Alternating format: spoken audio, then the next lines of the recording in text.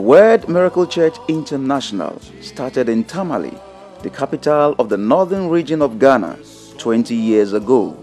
It started with a crusade at the police park. The first Sunday after the crusade, 68 people came to fellowship with World Miracle Assembly, as it was then known.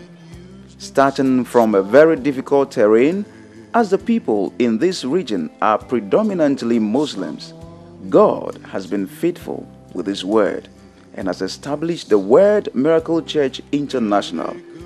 It is a spiritual force to reckon with in Ghana. Within 20 years, the founder of the church has preached the gospel, led many souls to Christ, and brought God's healing power to many people in 49 nations. The church has been established in 6 countries.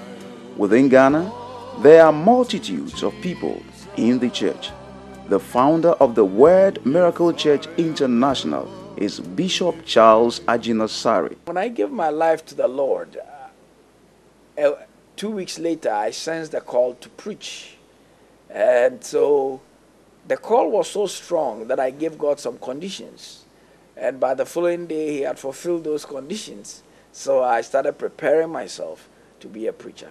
And in 1986, whilst in the All Nations for Christ Bible Institute in Nigeria for Bible College, God impressed on my heart to finally go start a church in Tamale. And so I went and did that. I had lived in Tamale before, and I was very notorious in the area where I lived, the Zogbeli area. The guys in the area knew me to be a very rowdy, sinful, lustful, troublesome young man. And God wanted the people who knew me, I believe, to have a testimony that when He saves to the uttermost. I believe that's why God sent me to the north. And secondly, I also believe that He wanted to teach me, that was my wilderness experience, how to believe God in the midst of nothing. Because we went to start church in Tamale without any support from anywhere. And from there, God took me to 16 nations of the world. In fact, it was an opportunity for God to show me how to totally trust Him. And it prepared me for my ministry later on. The church started in Tamale. As time went on, they started believing in what we were doing. People were being converted. So they knew that God's hand was upon the young people who have come to town. I started with very few who were already Christians. And so we had to start from the scratch, training people how to be Christians and how to walk this walk. Then I was teaching at a school, and my husband was not on any salary. I had to feed the home. There were pastors, about 3 pastors with us at the same place. So I had to cater for all the people around the place, the house. So it was a bit of challenge. This work that the bishop founded in the north, you know, the north is a very strong place where finances are not there, you know, and you just enter into ministry. You came out of the university, enter into ministry.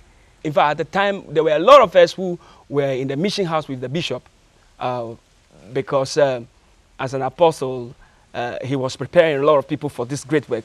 So he opened up his residence for a lot of us to come there, okay? And finances were not there, but then we were joyful, working joyfully because we believe God had called us, and we believe that tomorrow is going to be good.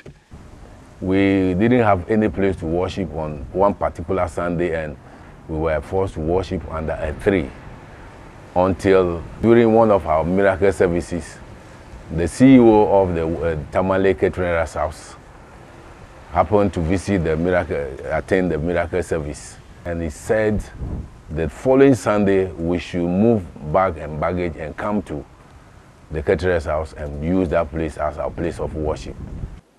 In 1992, I was having a meeting in New York when I sensed God saying to me, go to Accra, by showing me what to do when we came to Accra by holding miracle services every month.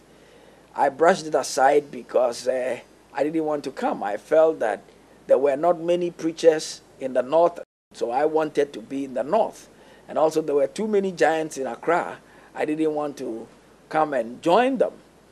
But by 1994, God had made it so clear, but he used the Konkoma Nanumba War, which brought a curfew to Tamale, also made it difficult for us to go to church. And looking at the ministry, if that was our headquarters, we couldn't meet, we couldn't sustain the work, then I needed to obey God. So I had to follow up and move to Accra so that we can support the work. Starting in Tamale has really helped the Word Miracle Church International because it made us to totally trust in God and not in the arm of flesh. It also helped us raise our first group of pastors who have become the pillars in the organization. And they had to go through the mill in the north with us so that they will understand what it is to trust God. I think it has been a very good experience for the church. My personal testimony. Well, over the years, God has taken me through a lot of things, and He's taught me a lot of things concerning ministry, and He has given me things that He wants me to do. And I feel God has been good to me. Every step of the way has been a miracle.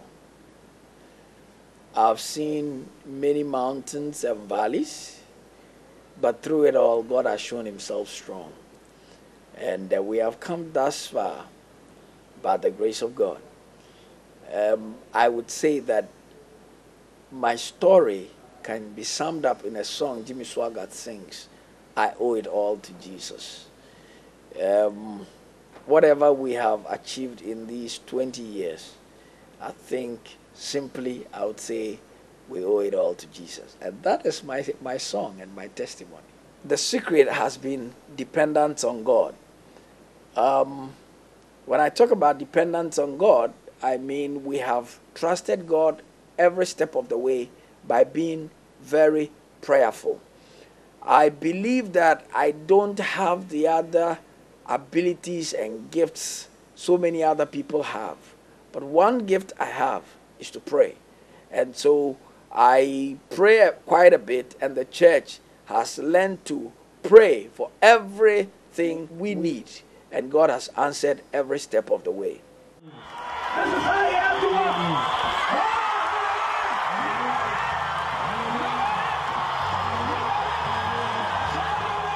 I've seen a lot of miracles, but one miracle that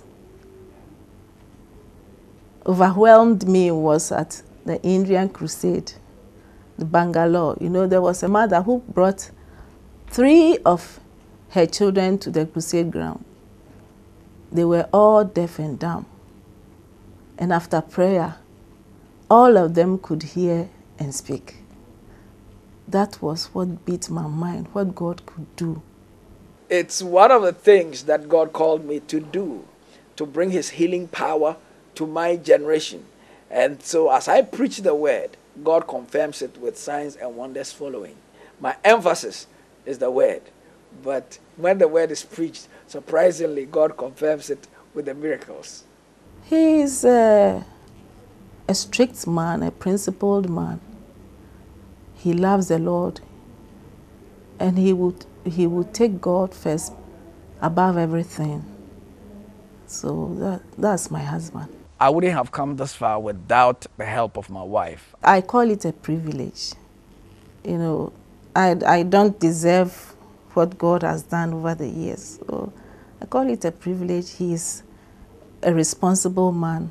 He's caring, he's loving, he loves the family as well as the church. In the short term, we want to put a church everywhere there's no church in Ghana. We want to try to bring the gospel to every group of people God will open the door for us to minister to across the world, to at least hear the gospel once in their lifetime. We want to also start schools and clinics in various places that we have designated. We want to raise strong pastors and Christian leaders who will impact this generation. We are believing to have a training college to raise teachers to not only go and teach secular things, but also be able to influence the lives of young men and women for good. The church is marching on, and the church is marching on, and the gates of hell shall never prevail, and the church is marching on. That's our church. We are marching on. I mean, nothing can stop us. With Bishop ahead of us, we will reach there.